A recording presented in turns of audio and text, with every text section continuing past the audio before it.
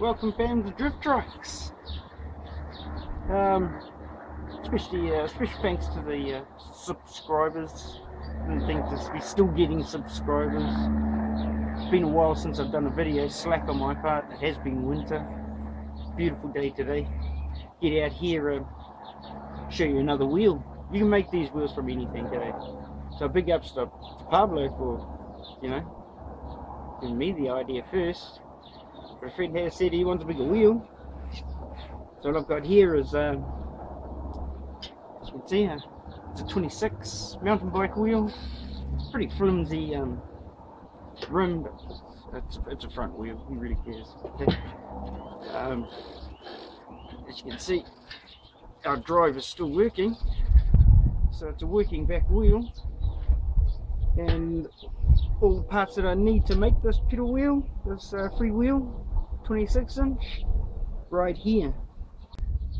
First thing I'm gonna tell you is, whenever you do this, it seems to be an issue with our axles. They're never long enough. So when we get our cranks and we stick that on it's obviously not enough room for a bearing. Not enough room to weld the crank on there. So inevitably what we have to do is make an extension of the axle bolt. Luckily I was able to find a pipe, just a round pipe there that fit perfect over the axle. So I'm able to extend the axle so it's longer. But then take that same piece and your intended bearing, because the bearing is supposed to go in there for your fork to sit on, and we'll notice that the pipe is still too small for the bearing. So in order to fix that problem, we have to make a sleeve, little sleeve there. That'll go over our extension pipe there. In turn, fits inside our bearing perfect as well. Now that we've made our extension, got our bearing case all done, we have to weld the extension to the nut, to the axle, sorry. That'll be the first part. Notice it's hollow, it's still a pipe inside there, so taking a bolt that fits inside, that'll just fill the gap, also put a bit of strength in between the pipe. That'll also get welded in there as well when we get to the welding part. So now that I've got my extension there, I've made my axle longer, I'm able to fit the crank on. So now I've got lots of room for the bearing. And I was going to say small piece. This is a pretty big piece of steel that I've got here. It was the only, available piece that I could, strong enough. I didn't want to go stick some flimsy piece of steel on there, so this was the only thing I could find at the time. So what happens? I'll just take that off now. That goes over the axle. We'll stick that on there. It's the axle extension. It goes over the axle. It'll be welded to the axle and then to the drive teeth. Then we'll weld that onto the drive, in turn making it a free wheel. Now we have that. Once that's all welded there, once that's done, we'll need to space the axle extension using washers. So I've got a washer there. I'm going to use 2 washers further away from our piece here, the better. Take the bearing, that goes on. Allows for our axle holders, which come off your forks. Someone said, hey, I've got some of those at home. Well, come in and get them. So, like I said, it allows for the gap in between the bearing and our axle, our drive part. Another washer on top of that, and then we put our crank on. All that gets, if I can get that on properly, just like so. Bearing in the middle, that'll be for the axle, not the fork. The fork will sit on the bearing. Heaps of clearance between the drive part and the bearing, as well as the crank. The crank and the bearing. So now we'll be able to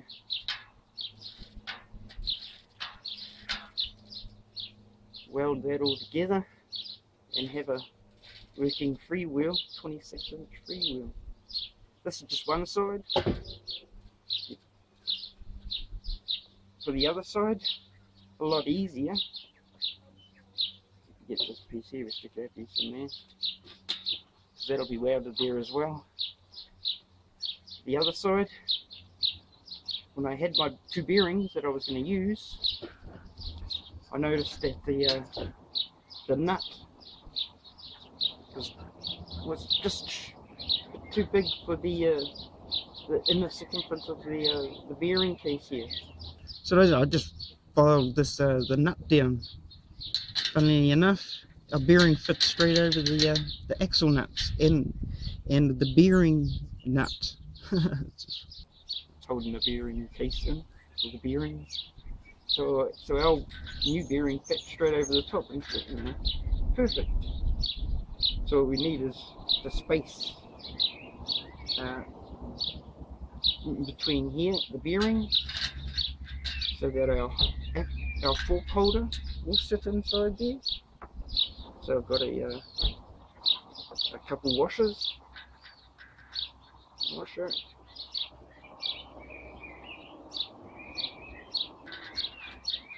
Two washers. Two washers.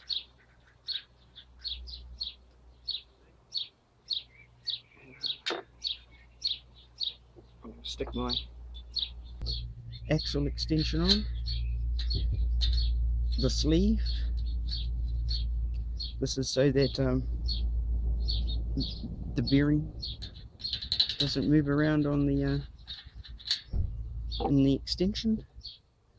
I have another washer there, just to space it an extra bit more from the wheel hub. One last bearing washer. I have another bolt that I'd cut up, fill the hole. A little bit more extended than I thought. So now our fork holders, they will sit in there perfect. They don't rub on any of the washers. Last, finally, our crank. So now we have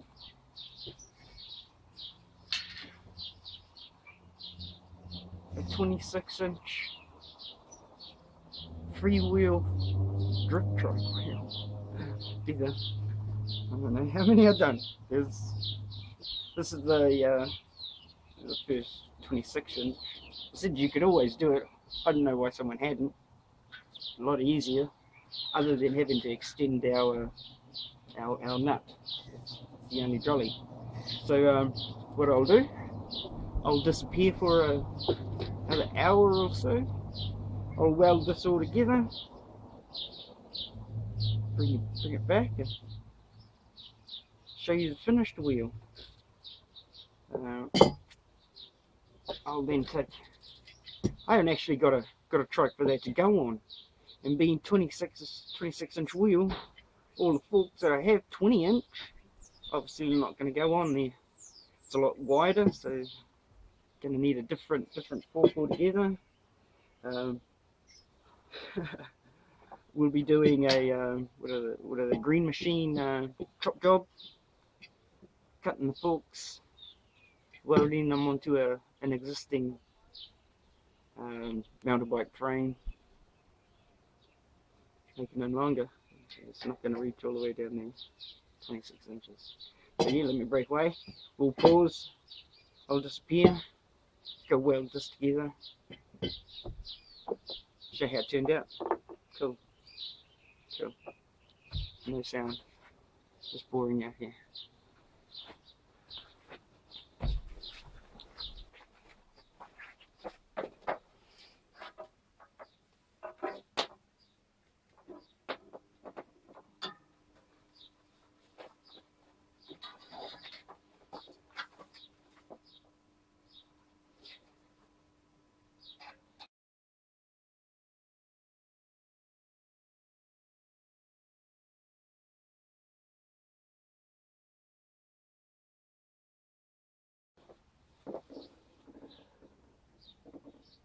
Extension.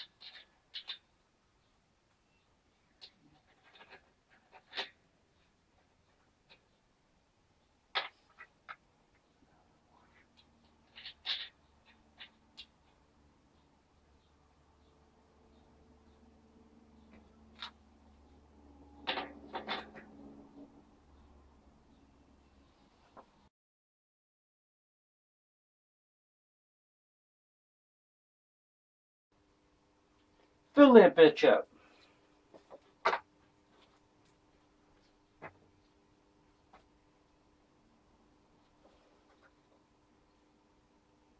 Don't touch that, that's hot. Okay. On pedal wheel. One side. Bearing.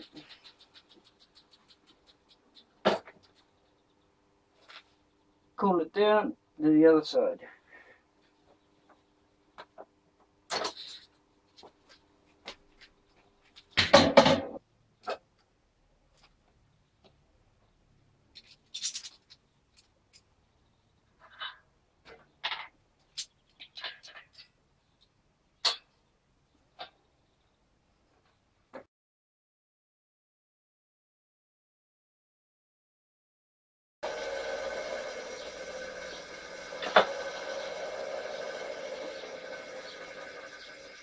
Another bearing,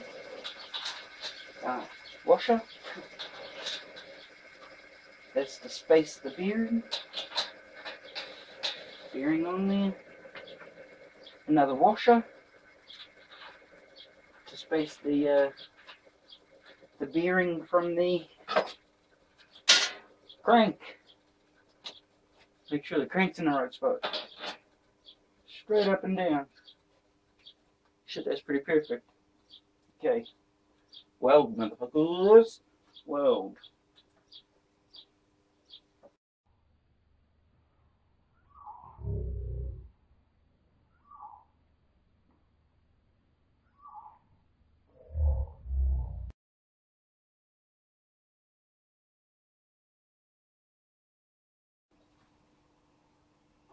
Weld that bitch on there.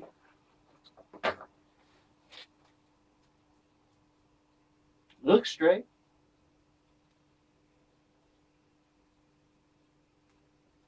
Cool it down. See you outside. Check out the hair.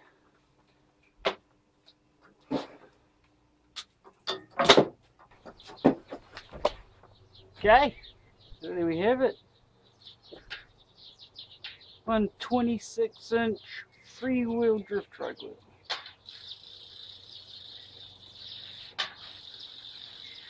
About an hour, probably not even that, an hour's welding. Let's check it out.